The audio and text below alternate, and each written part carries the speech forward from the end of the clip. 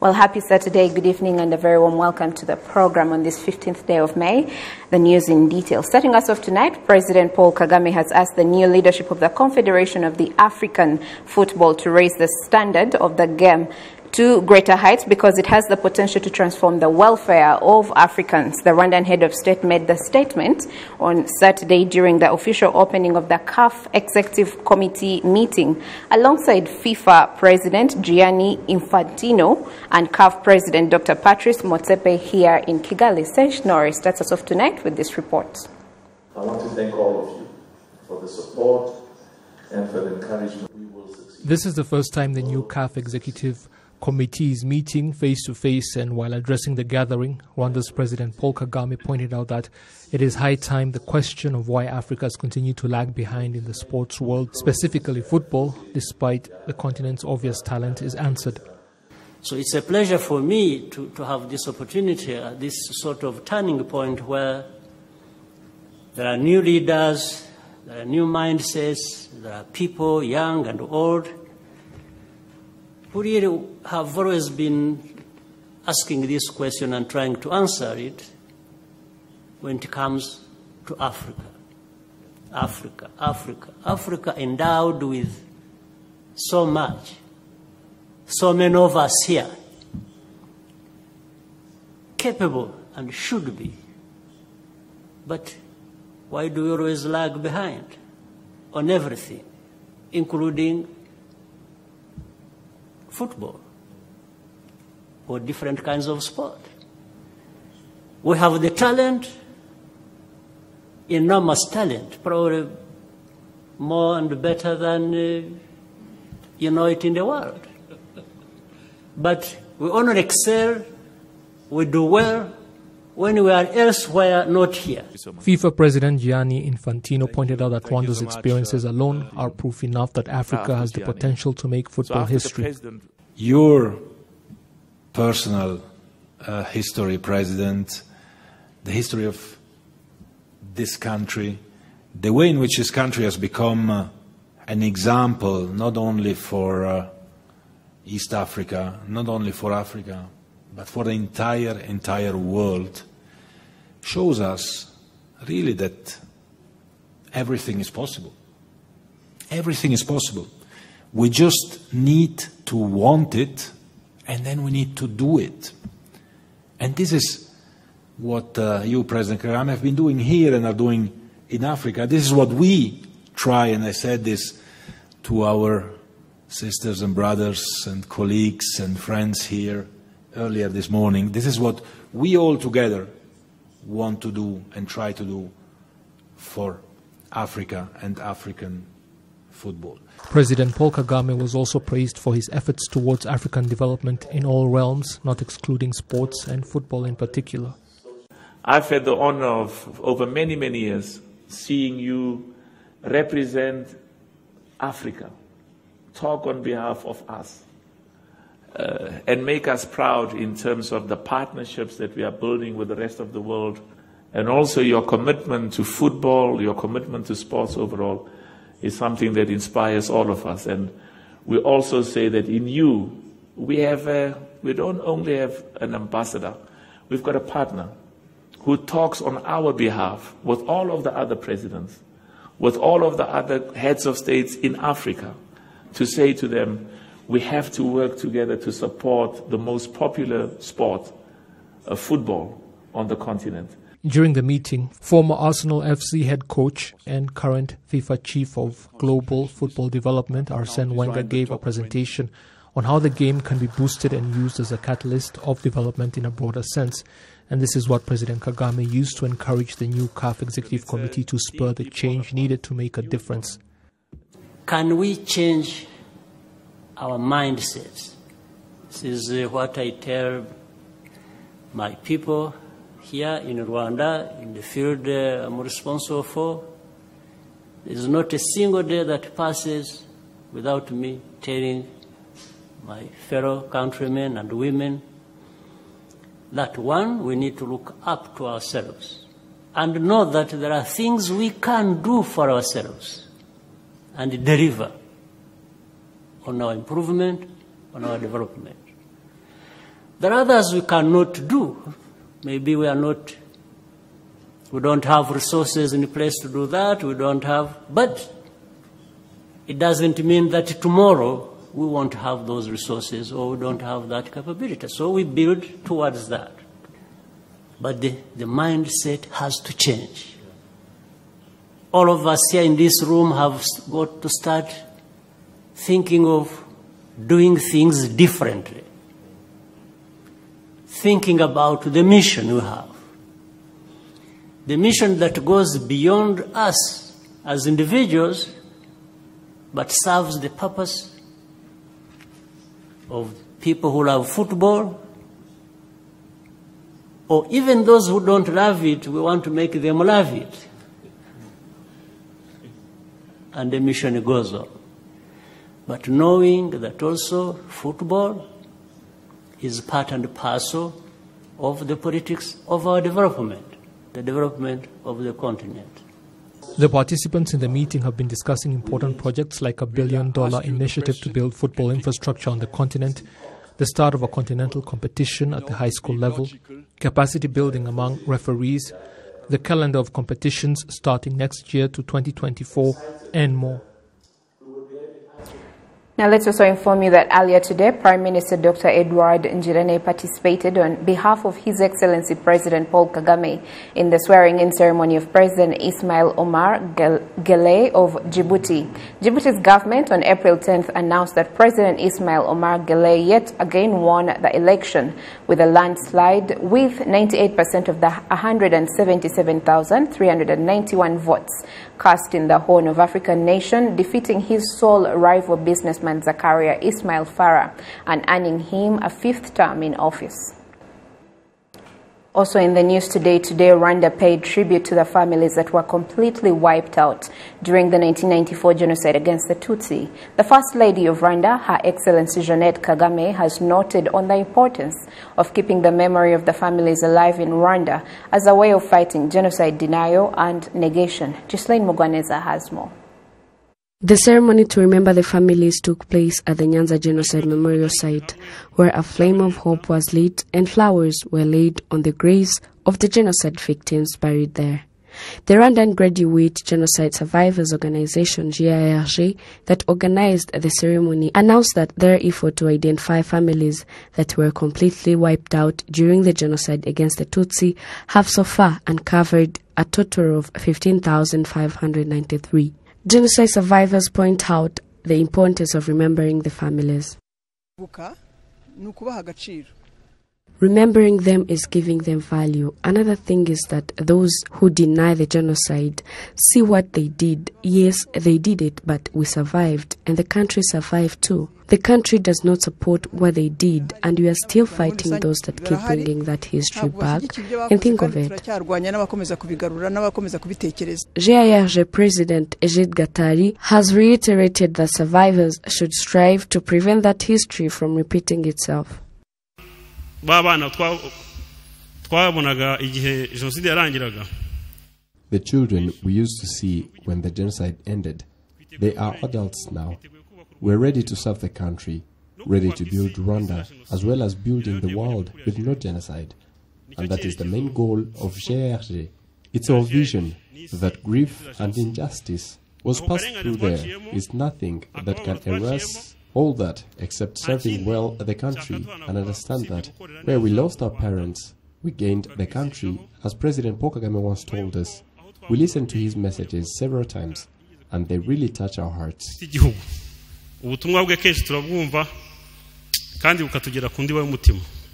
The Minister of Justice, who is also the Attorney General Johnson Businje, has urged everyone to understand the value of remembering these families.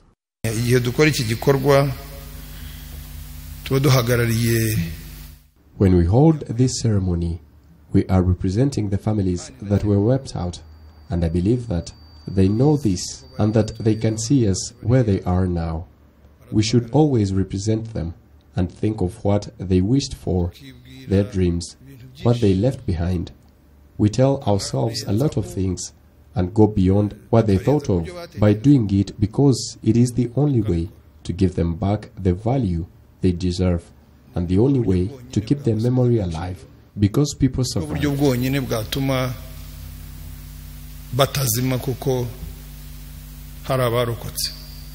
Via her Twitter handle, the First Lady of Rwanda, Her Excellency Jeannette Kagame, posted, "Today, we remember the lives of the families that were completely wiped out during the 1994 genocide against the Tutsi, men, women and children that were denied a chance at life and a future. Let the memories of these families ignite in us the fire to collectively fight against genocide denial and revisionism as we continue our nation's journey towards healing and reconciliation." This is the 13th time since GIRG organized this ceremony, which was held under the theme, "They will not be forgotten because we survived." Karongi district has the largest number of the families that were completely wiped out during the genocide against the Tutsi at 2,839. Shislen Mugwaneza, reporting for RTV.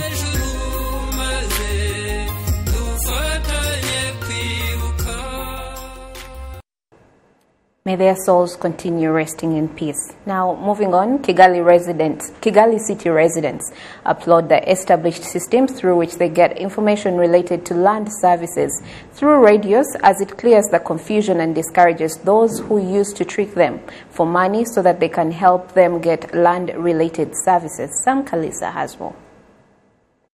Related services are some of the most sought after by many citizens across the country. As of the recent, in accordance with the COVID-19 prevention guidelines, programs including community assemblies, Land Service Week and others have been stopped.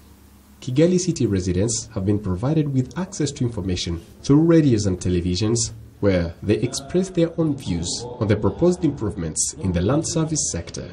Elise Habimana, a resident of Wumbogo sector, is one of many others who gave their ideas through radio.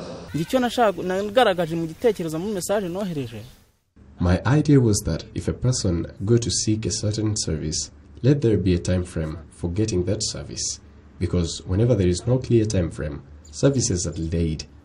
The delay could sometimes cause people to use the money they intended to use for construction in other ways. Many of the community complaints are related to delays in obtaining construction permits, which are normally obtained in not more than 20 days, land transfer delays, sellers who deliberately delay land transfer documents, the cost required from people who receive land donations or inheritance, building repair permits, and more. Many of the people do not have enough information about such services, and others are misled, as explained by Federico Uwambaye, a resident of Gisozi sector. They suggest that this program of information access should be continued. They told me to apply for the permit at the district level and that the permit would be available in 10 days. The program should be continued because it benefits many people.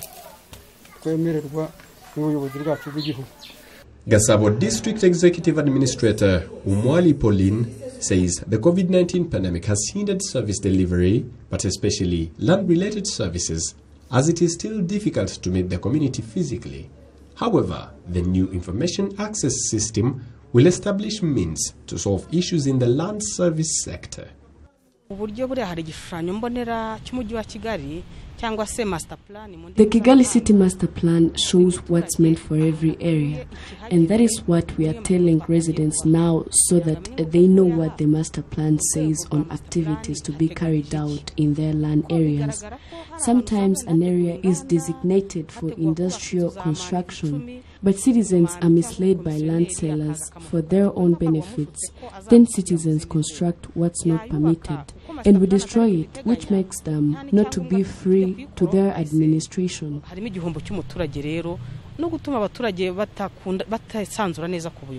The initiative, named Smart Inteko z'Abaturage, according to Muhirwa Marie Solange, an architect and chief urban planner of the city of Kigali, is of a great benefit, as it will enable more than 4,000 pending land document requests to be completed in a short period of time.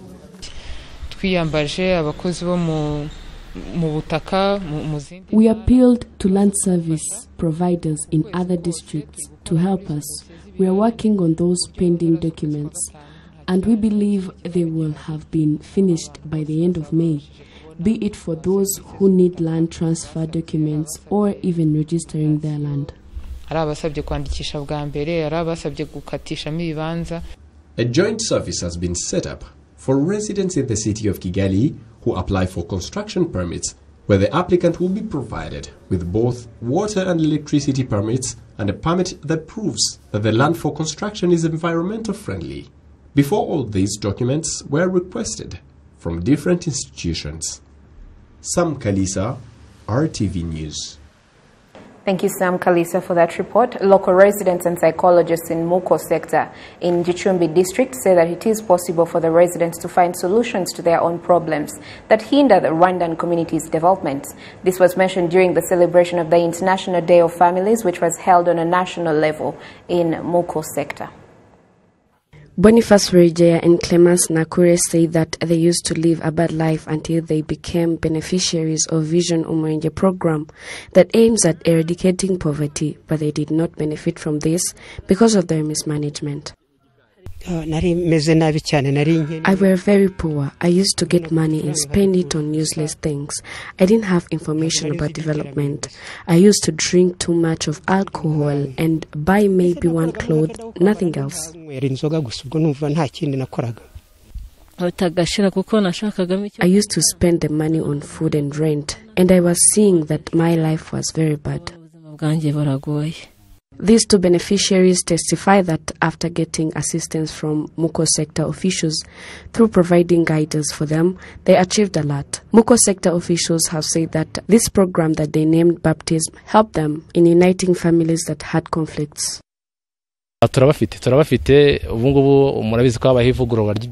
We have them. As you know that the categories are being reformed, even though the figures are not yet out. But as we see, many people who used to be in first category are no longer found in it because they really worked. When you visit their homes, you realize that they really worked. You find that one has taken a good care of the cow given to him or her, and he sells matoke, and you can see it gives good results. Due to the analysis, 75 out of 174 people have shifted from first to second category.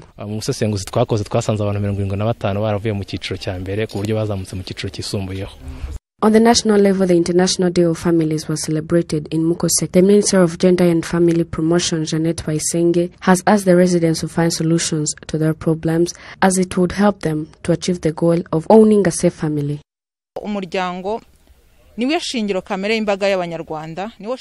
Family is the natural foundation of the Rwandan community. It's the foundation of the country.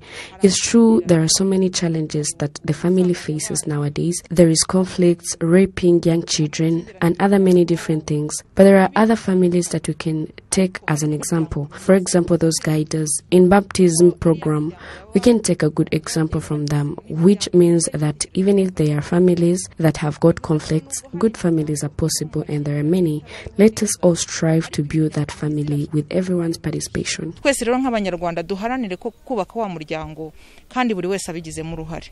During the ceremony, the Rwanda's Ministry of Gender and Family Promotion appreciate the achievements in this sector of assisting and teach people in first of their category on how to manage well the financial support given to them. To health matters now, cardiologists and nutritionists say it is important to control the amount of salt in our diet, as it continues to be the root cause of high blood pressure, which also causes stroke. Across the city, various people and restaurant owners say they are careful when it comes to the amount of salt they put in their food. I eat as little salt as possible. When there's a lot of salt in the food, I'm unable to eat it. I've heard that if you eat a lot of salt, it increases your blood pressure. I don't eat raw salt, neither do I eat plenty of salt. We were told to eat little salt at home, and I'm trying to enforce the same thing at my home.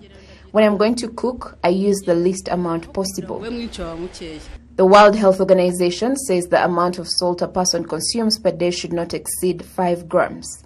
Nonetheless, a new report from the organization shows that most people eat between 9 and 12 grams per day. Leah Mfiteyezu, a nutritionist, says that salt, whether in natural foods, mined or extracted from the sea, is important for the human body but requires moderation.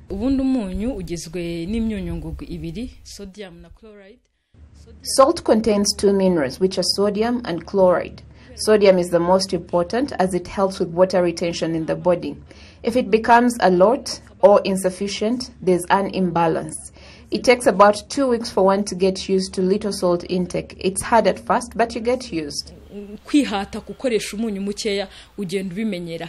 Professor Joseph Muchumbitsi, a cardiologist, says that high salt intake is the root cause of high blood pressure and stroke. 90% of the blood is made up of water and salt. So when you consume lots of salt, it produces more water, which increases one's blood pressure. The challenge is that most people live with blood pressure without knowing it, and it can be fatal, leading to intracranial hemorrhage and strokes. And once they get to this, usually it will be hard to function as they used to. Professor Muchumbisi also says that in addition to heart diseases, high salt intake causes other diseases. High salt intake can cause kidney stones, stomach cancer, ear infections, among other diseases, and the risk of acquiring them could increase because of the increased salt intake. Statistics from the Ministry of Health show that 15.9% of adults in Rwanda suffer from high blood pressure. The number of heart disease patients monitored across hospitals between 2018 and 2020 has risen from 25,353 to 88,486. The Ministry of Health also indicates that chronic diseases, including high blood pressure and accidents, account for 59% of all deaths in Rwanda. According to the World Health Organization, by 2025, the global salt intake should be reduced by 30%. And reducing salt intake would prevent 2.5 million deaths annually. Gloria Mutisi, reporting for RTV News. Well, that's all we had for you tonight. Thank you for the privilege of your time. Have a wonderful weekend as you continue to do your role in stopping the spread of the pandemic. Enjoy the rest of the programming. God bless you and keep you. And until next time, I'm Gloria Mutisi. Bye for now.